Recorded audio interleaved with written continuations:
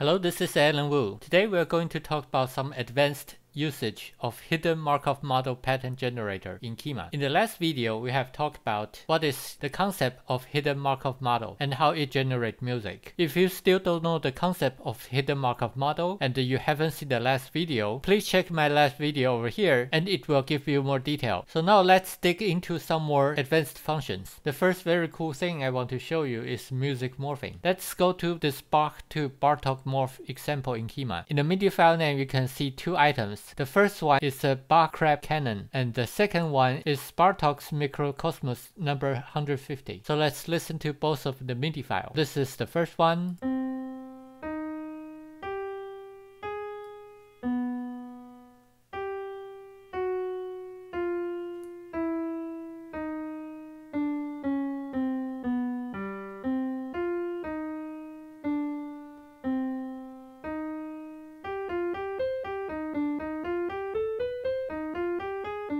And so on and so forth. Now you know the style of the first piece. Let's listen to the second one.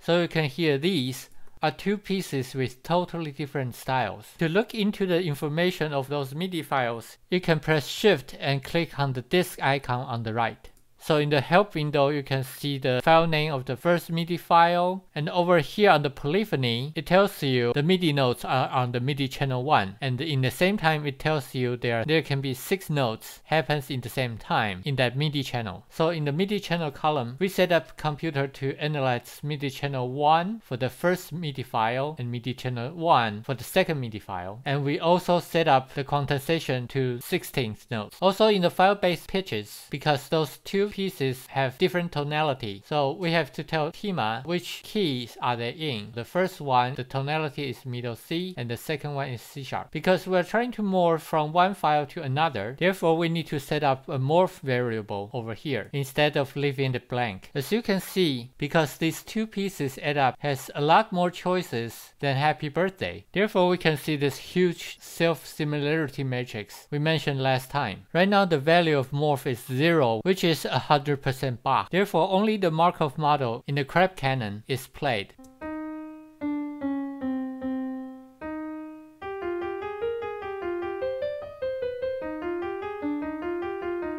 If we move the morph all the way to Bartok, we can hear the hidden Markov model play 100% of Markov models in the microcosmos.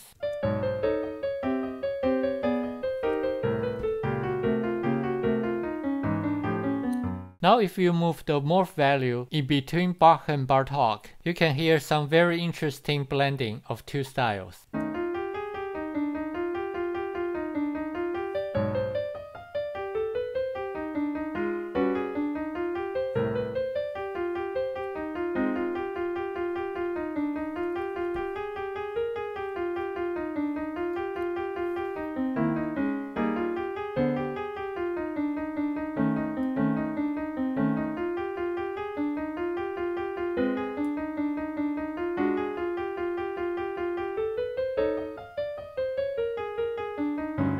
You can adjust how much you want the piece to sound like Bach or Bartok in real time to generate a music that is not Bach and is not Bartok, but something in between.